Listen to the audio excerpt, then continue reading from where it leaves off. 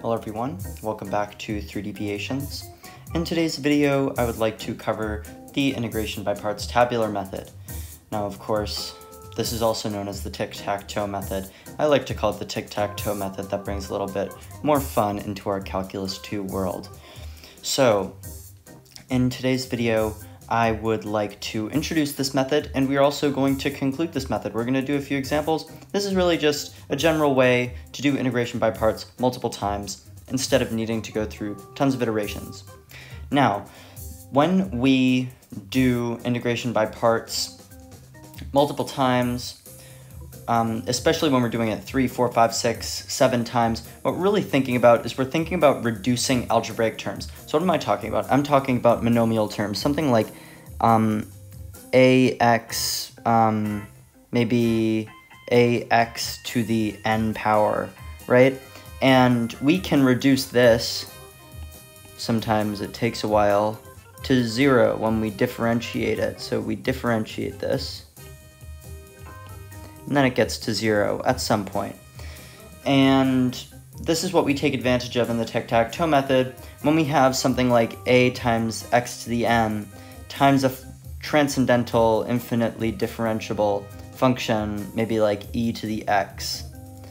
So let us discuss the tabular method. So let's talk about the way this works. Might seem fairly abstract, don't worry, we've got a couple of examples coming your way right after this. So, first, we need to determine that integration by parts must be used. We must have an integral that includes a product of two functions. Otherwise, we are probably wasting our time doing integration by parts, otherwise maybe a simple rule or a substitution might work, or some of the many integration techniques that we will be teaching in the future. So, we need to determine that IBP is applicable. So next what we do is we create a table with derivative and integral as columns. So what we do is we set up a table. We have a d by dx column, and we have an integral column. And I also like to have a sine column, just so that we are clear with what we're doing. And there's our table. Then what we do, we insert u into the first row and dv into the first row of the integral. So this is going to be u here, and this is going to be dv. And we always start off our thing here with a, we leave this blank because this, at this point, this isn't going to be very important to us yet. Then what we do is we differentiate u until it becomes 0 and integrate dv the same amount of times. So I'm going to differentiate u 1, 2, 3, 4, then that'll be our differentiated u, so du by dx, then maybe we'll have that n times, that'll be n times there. And then we'll also integrate dv the same amount of times until we get to our thing here, what we're going to have there, our nth integral. So what we do then is we take this column here and we do plus, minus, we have dot, dot, dot there. And then what we do is we multiply through, so u goes to here, and then we multiply that by the positive sign. Then we do the second one to the third, and then that gets multiplied by the negative sign. Then we do that to there, and that gets multiplied by the positive sign. And we keep on going until this is 0, then that's not going to matter. Then we go from the second to the last integral, and then we multiply that by whatever sign it happens to be there. So we multiply diagonally to add each entry with alternating sign, as you can see right there. And then, of course, we add a plus c, and then we're finished with our integral there. Okay, so again, this may have seemed fairly confusing, so let's do an example. So let's say I want to take the integral of x to the fourth times e to the x dx. Now what we can see here is we have a fourth order monomial. We have x to the fourth. So this is something that if I did traditional integration by parts, I would need to do that quite a lot of times. But now we have this tabular method, and that's going to be helpful. So as I said, we set up a d by dx column. We set up an integral column, and we set up a plus or minus column. So now we first need to determine what's our u going to be and what's our dv going to be. Now, of course, we know that our u is almost certainly going to be this x to the fourth. So u equals x to the fourth. and dv by process of deduction is equal to e to the x dx. Now we can ignore this differential for this method. So I'm going to show you the full table and we're going to work through it together. So we have our derivative column, we have our integral column, and we have our sine column. So we start with the x to the fourth monomial, and we're differentiating that until it gets to 0. So we take the first derivative, we get 4x cubed. Take the second derivative, we get 12x squared. We take the third derivative, we get 24x. We take the fourth derivative, we get 24. Then that gets reduced to a constant of 0. Or just 0. And then if I integrate e to the x, that stays e to the x. So we've got e to the x all the way across. So first what we do is we multiply x to the fourth by e to the x by a positive sign. And that is our term right here. And then we also take 4x to the third, and we multiply that by e to the x and a negative sign. That gives us 4x to the third e to the x multiplied by negative. Then we get here 12x squared times e to the x times positive sign. That gives us this term. Then we get 24x times e to the x times negative sign. That gives us this term.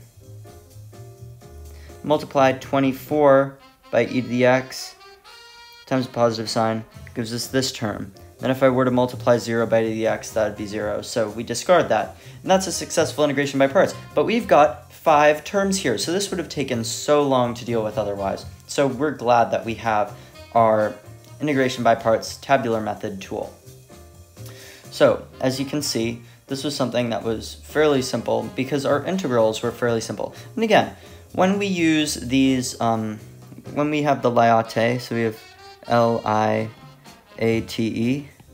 what we use tabular for, so we use tabular for the algebraic terms, the x to the n, ax to the n, or even polynomials. We can use it for polynomials as well if you're multiplying that by something like e to the x.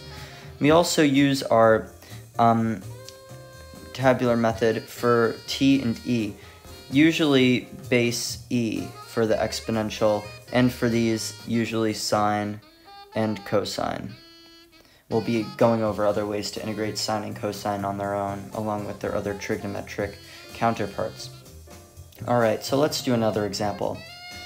So I have for us the integral of x to the cubed, x to the third, times the sine of x dx. Now again, we see a trig term, so we know that should be our dv, so dv is going to be sine of x dx. And then we also see that our u term should be the algebraic term, x cubed. So now that we have our 2 terms here, we can now perform our tabular integration. So here we have our full table. So we're going to take x cubed and we're going to differentiate that until we get to 0. X cubed, take the first derivative, we get 3x squared. Take the second derivative, we get 6x. Take the third derivative, we get 6. Take the fourth derivative, we get 0. Now we're at 0. We've got all of our terms lined up in the first column.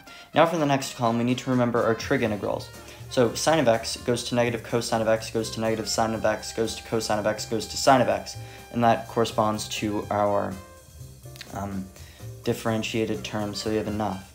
And then we also have our plus minus, and we are all set to go for our answer. So first what we do is we take this x cubed times negative cosine of x, multiply that by positive, that gives us negative x cubed cosine of x. Then we take 3x squared times negative sine of x times a negative sign, which gives us 3x squared sine of x. So we've got the negative here, we've got the positive here. Then we take 6x and we multiply that by cosine of x and our positive sign. That gives us plus 6x cosine of x. Then we take 6 times sine of x times the negative sine. That gives us negative 6 sine of x. So that gives us our final answer, of course with a plus c tacked on at the end. Well, thank you very much for watching this video of 3 deviations. That was 2 examples involving the tabular method of integration. I'm sure that you found it to be very helpful, and it is going to play a large part in finding your integrations, your antiderivatives, when you're integrating by parts more than once. In the next video, we're going to look at some more tricky examples involving integration by parts once, so we kind of introduced integration by parts just with a simple monomial times a trig function, but in the next video we're going to look at some really tricky integration by parts examples. Then we are going to be going into definite integration with integration by parts, and after that we are going to be looking at some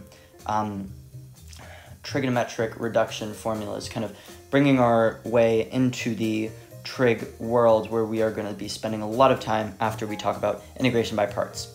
Alright, well thank you for watching, and we'll see you in the next video.